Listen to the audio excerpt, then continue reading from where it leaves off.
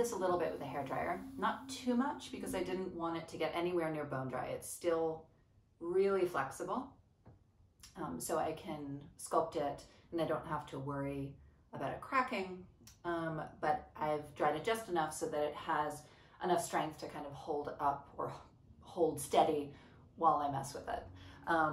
So the first thing I'm going to do is I'm going to oval the opening out just a little bit. Just by pressing very lightly on the sides. And I'll just sort of rotate it so you can see what that looks like. Okay. The next thing I'm going to do is I'm actually going to cut the opening. So what I'm looking for is a spout that kind of reaches up, sort of dramatically arches up, and then an opening that sort of very smoothly sort of flows down and up and into the handle. And you'll see what I mean as we get there. But I'm actually going to use my wire tool, which I didn't have one at home, so I kind of rigged one up. It's 2 little brass lemons and fishing wire. Works well enough. And I'm just going to go in and I'm going to kind of freehand it. So I'm going to use a really taut wire, and I'm just going to sort of determine the width of my spout to be about there. I'm going to press straight down. And then from there, I'm just going to pull it toward myself and down. It's not going to be perfect, but we're going to fix it. Fine first attempt here, and then I'm going to go in with an X-Acto knife and I'm going to smooth this out. And I'm actually going to make it a little bit narrower too. Take it down a little bit farther.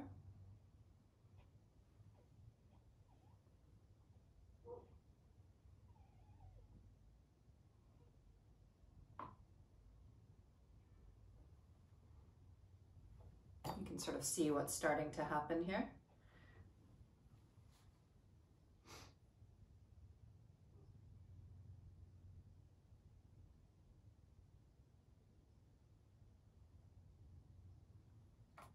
And it's fine to go gradually, and you really get a sense of where you're going.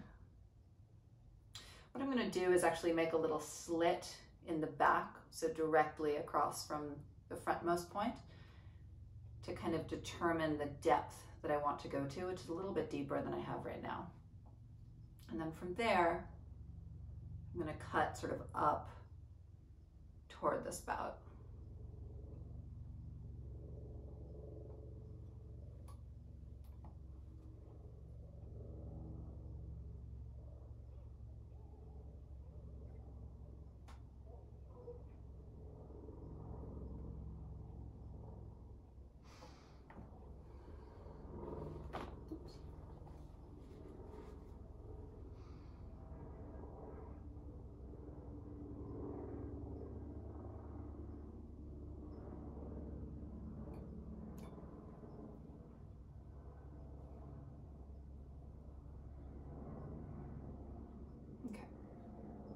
So now I'm actually going to make my spout. And the way I'm going to do that is I'm going to turn this part toward myself, get my water ready,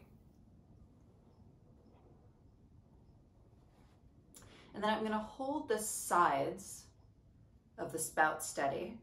Hope you can see what I'm doing. And I'm going to use my finger just to start to pull it out.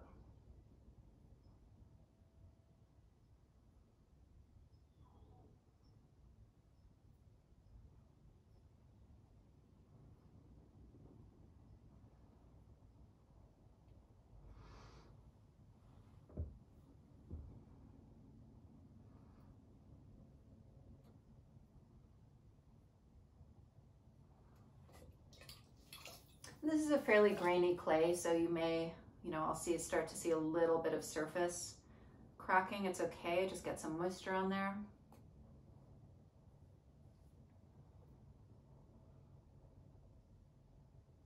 This is also why I didn't get my top lip too crazy thin. I wanted to retain a little bit of excess clay so that I could really get it to pull out a little bit.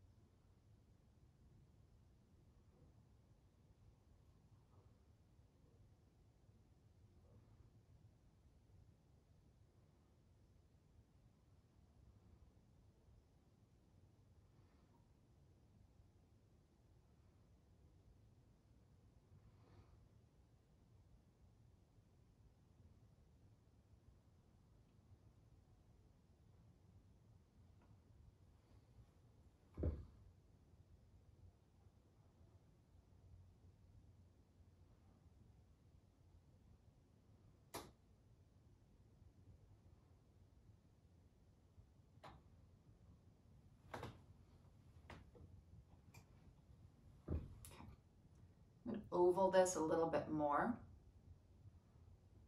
so I get a slightly more dramatic kind of lean forward.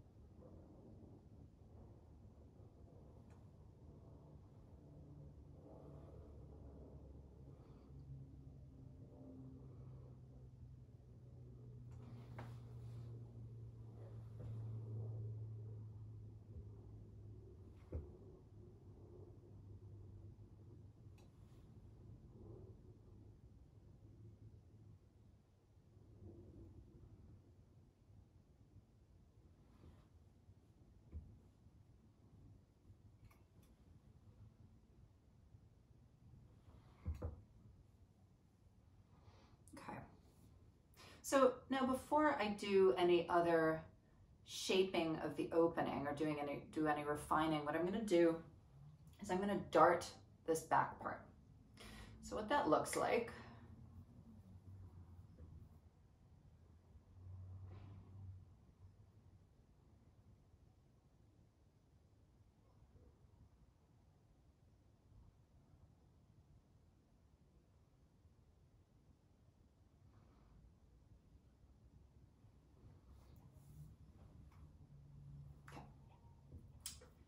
I'm going to go in, I'm going to use my X-Acto knife. I'm going to find the line that's directly across the piece from the very, very front to the middle of the spout. So I'm going to just kind of trace a line back. Find that spot. I'm going to try to turn this so you guys can see what I'm doing. And then I'm going to cut straight down. And I'm sort of looking for the hip of the piece, so this kind of widest point right here, because what I want to do is kind of emphasize that that shape in the piece. And actually, before I do that, I'm going to take a little bit of water and just smooth out the front of this spout, because I am getting a tiny bit of superficial cracking, and I just want to make sure that that doesn't dry like that.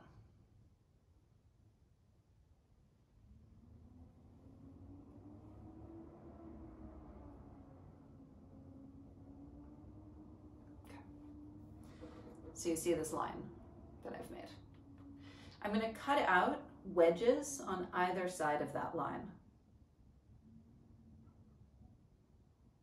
So that's one wedge.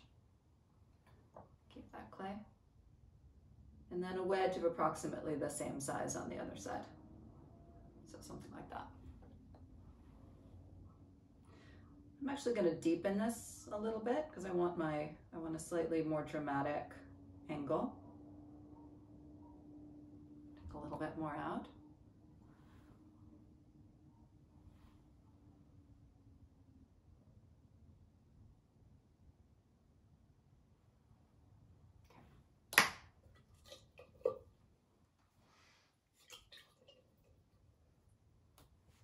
And then I'm just going to kind of mock it up by pushing those two angles in toward each other and just seeing what it's going to look like. It's not going to be perfect yet because we still have to refine it. Okay. I think I want to take it a little bit deeper, actually. So I'm going to open up this hole a little bit more, or the slice.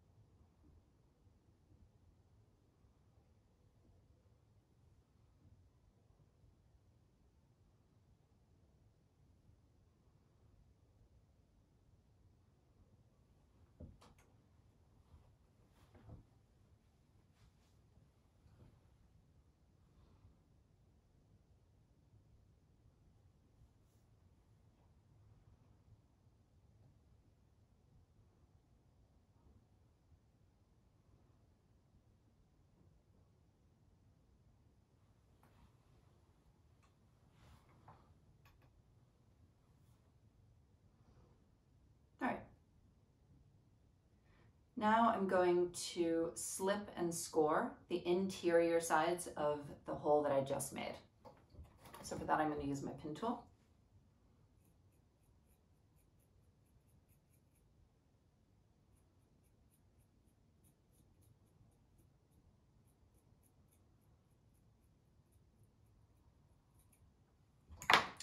Take some of this nice slip that I've been saving, which is in my water bucket.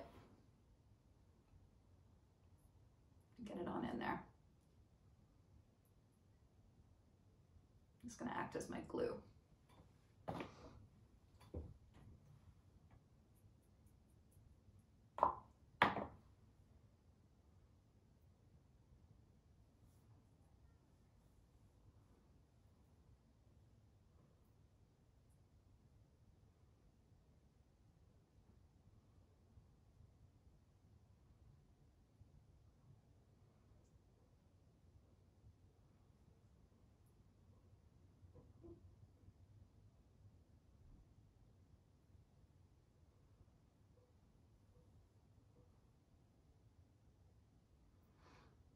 I'm just smoothing them together. Before I do any real shaping of this, I am going to need to let it dry a little bit more.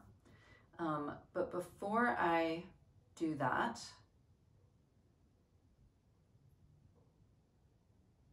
this is still very wet. I'm going to go in and I'm going to give this bottom part right here, just under the join point, a little bit more of a curve. And I'm doing that by just kind of pressing out from the inside.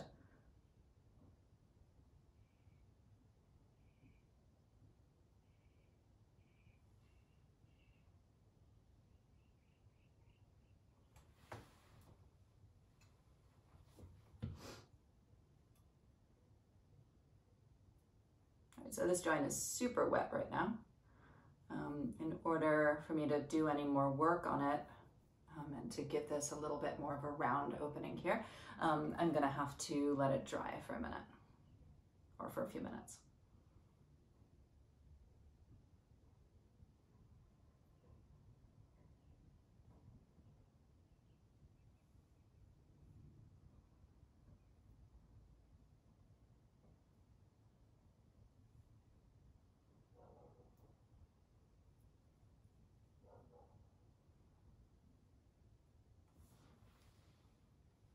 I'm gonna let that sit for a minute, and then we will come back to it.